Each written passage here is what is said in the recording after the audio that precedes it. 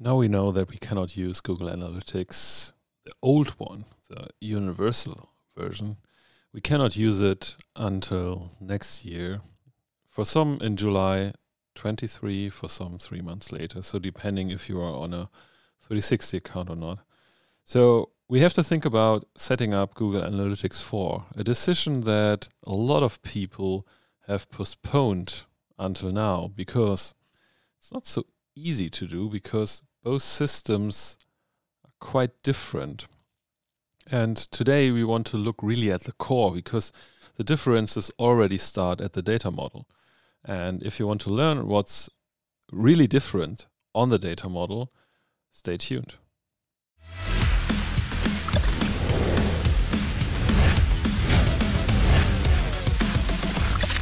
So I want to do this in a really short video. So because in the end, everyone is telling about that the data model in Google Analytics 4 is totally different than the data model in the universal one, which is true.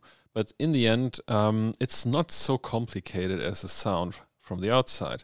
Because yes, there are significant differences, but once you understand them, it should be definitely okay for you. And maybe you even see the benefits of the new model, especially when you work with custom events and or if you are planning to work with custom events. Because in my point of view, they become a lot easier unless they are different to the first one. So let's look into that. So let's first look what we are using today. And so we have Google Analytics Universal. And here we have something everything is built around, which is the page view. And additionally, the sessions. And the reason for that is the software is pretty old. So it got introduced in 2006, and this was basically the data model that was already there. And it's pretty easy to explain. 2006 was a world where also like analytics and website were simple page views. So in the end, you came on a website, so you click a link, and then the server is basically getting a request for this new page that it should load. So basically maybe the list page or so, and then it sends the data back. And so the whole browser refreshes and loads the new page.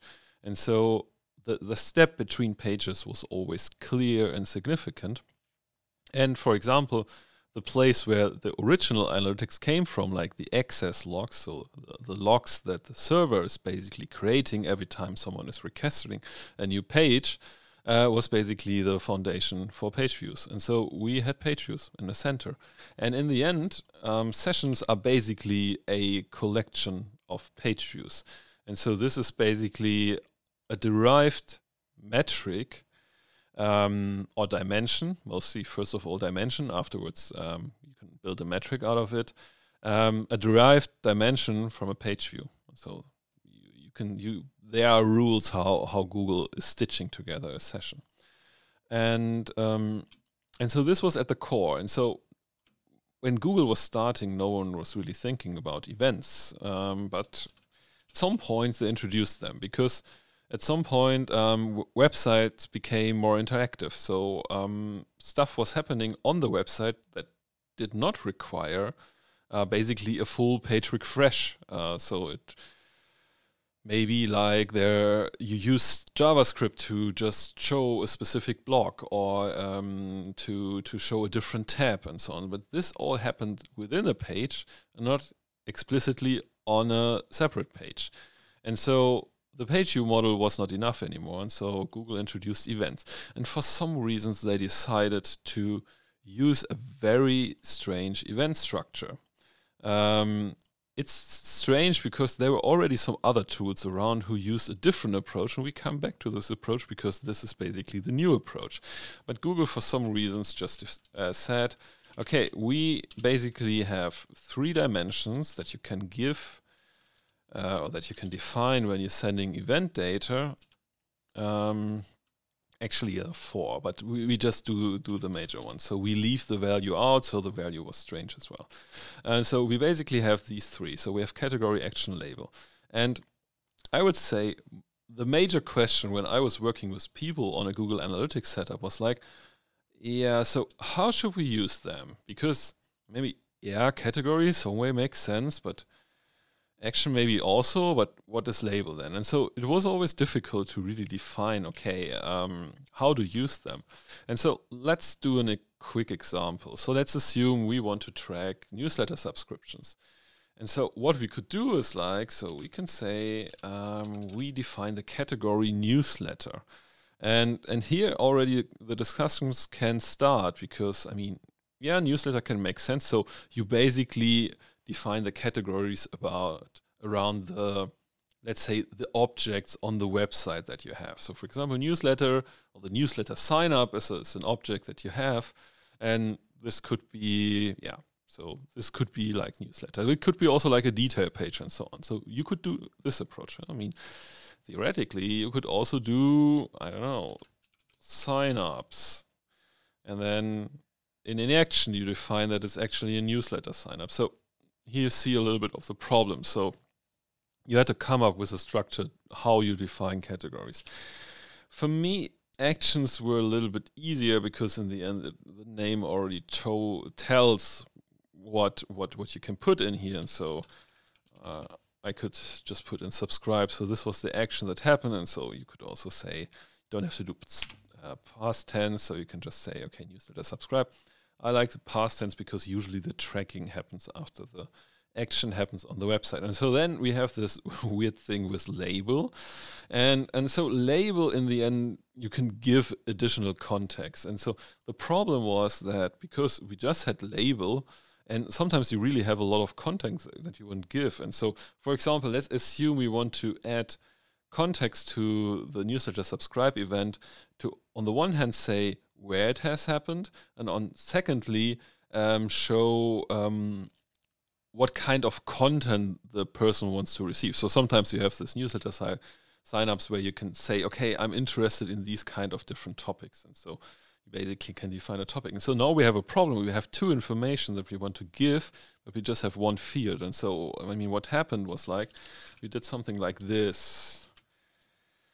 Let's say data. So I'm interested in data. So we could do this. So we introduce a delimiter, which is easy to, let's say, it's easy to use. So we'd use, in that case, 2 underscores. So we maybe if we would have, so here we could use 1 underscore to define other topics as well, like, I don't know, content. But here you can already see, so it messes up. So we created setups where we stuffed so much context information into the labels that we really have to have a very precise documentation in the end, so people could actually tell at which position, which value represents which kind of different information. So not really cool. I never was a fan of that because now let's move on because let's say we look into the GA4. Now let's write it in the right way. So GA4. The events are in the center now. So in Google Analytics 4, the events are basically like the core of the system, which totally makes sense. And another thing that has changed too, it's like we don't really have the sessions anymore in the center because we don't have the page view, which is basically the foundation of a session, but we have users. And so users is as long as we can identify them. So it might be, a user can be, for example, a session when a person deletes cookies after some time, because in the end, so in the web, a user usually is a cookie value, and as long as the cookie value stays the same, or it's first a cookie value, as long as it stays the same, it stays the same user. If users log in and you set like an ID, then you can persist user information. If you use it in a mobile application, so you have a device ID, then you have a more persistent user ID. So, but this is not about users, so this is about events. So events are basically now first-class citizens. Before they were just an additional enhancement of the setup, so now they are at the core. And the page view has not gone away, and even the session haven't gone away, but it doesn't really play a big role anymore. So the page view now is basically, it's still there, it's still a report where you can see this, but in the end, under the hood, it's just a specific event, which totally makes sense. I mean, the page view is just a significant, or just a specific event, like, I don't know, detail page viewed can be like a very defined event, which is basically a page view. And so in the center now we have the events, and the event structure has changed. So it's not this weird stuff anymore that we have here on the top, but Google now basically took what was already present in mobile analytics or in other analytics systems. So for example, like Kissmetrics or Segment was there, and they introduce a very simple event model, which is basically event name and event parameter.